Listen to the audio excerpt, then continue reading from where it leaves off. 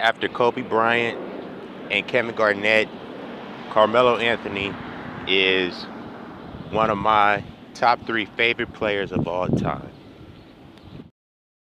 During my freshman year of high school, I was straight garbage. I probably had 6 or 8 points the entire season. But when I transferred schools and I joined the basketball team, I realized that I was around a lot of talented ball handlers and shot takers.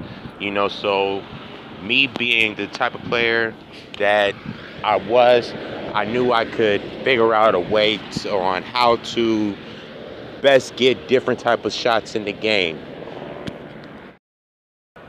And one of those players who games I studied was Carmelo Anthony. I loved how he got the ball in the low post or at the high post and was able to do a jab step, a jab fake, pump fake, get his shot off with ease. Not too much work was put in. Not too much ball handling was required for Carmelo to get his shot off. I recently had a conversation with somebody. We were discussing about who was a better scorer, Kevin Durant or Carmelo Anthony.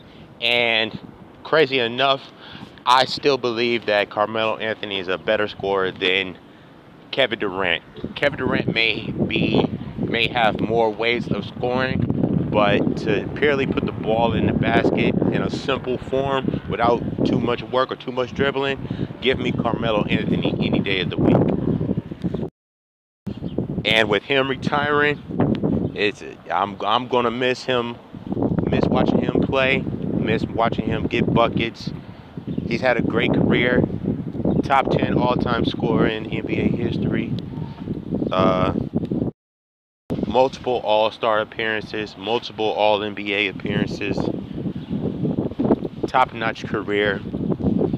Was drafted in the 2003 NBA draft where LeBron went #1 overall. People forget how special Carmelo Anthony was coming out of Syracuse, and that one tremendous year he had at Syracuse, winning the national championship. And because he doesn't have an NBA championship, I'm afraid that Carmelo Anthony, 15, maybe 20 years down the line, may be one of those players that will be forgotten about. But for my generation, for my era, Carmelo Anthony will never be forgotten. No, he may not have an NBA championship, but yet and still, Carmelo Anthony has had an amazing career. And I'm going to miss watching him play. Salute to you, Carmelo.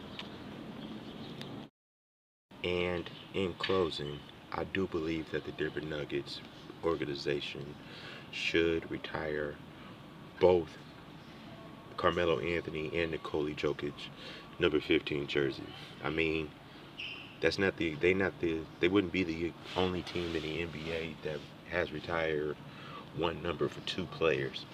And you can't just dismiss what Carmelo Anthony has done for the Denver Nuggets organization before Jokic got there. So they should retire Carmelo Anthony number 15 and Nikola Jokic number 15.